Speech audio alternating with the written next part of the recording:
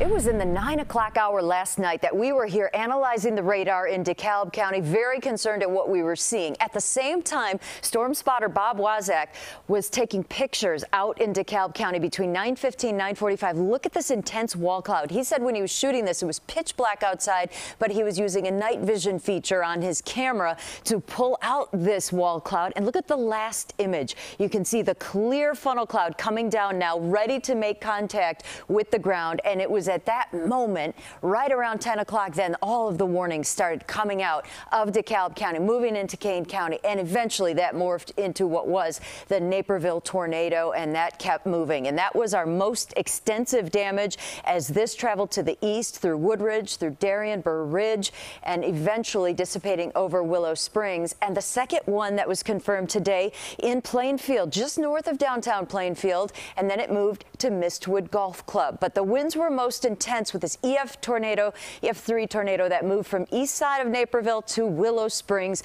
traveling parallel here on the south end of 75th Street, right through Woodridge, Darien, and Burr Ridge. Last night, the top winds were 140 miles per hour. And then our EF0 Plainfield to Romeoville, just on the north side of town, and then it moved to the Mistwood Golf Course here with max winds at 85 miles per hour. Storm teams, survey teams are going out again tomorrow, so we may be adding to this list if they do confirm them. But right now, the EF0, the winds were to 85. The other one was an EF3. Now, thankfully, it's quiet tonight. 60 degrees for us. The dew point temperature is only 42, so it feels a lot cooler. And the skies have cleared out, and that's the trend tonight. Hour by hour, winds relax, sunshine to start the day, and temperatures will be on the cool side in the suburbs, probably in the mid and upper 40s. Otherwise, about 51 in Gary, 46 LaPorte, 55 in the city.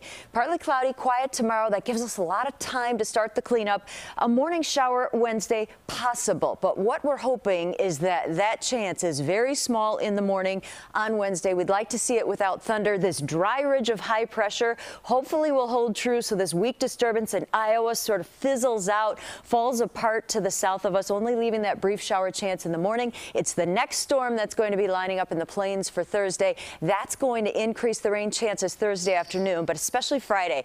I think Friday is going to be our rainy day as temperatures hit about 82 with scattered storms. The weekend, maybe a couple of showers, Brad, but it is good to see this short-term dry, at least to get through a full day of cleanup without dealing with more weather. Yeah, absolutely. Thank you, Mary Kay.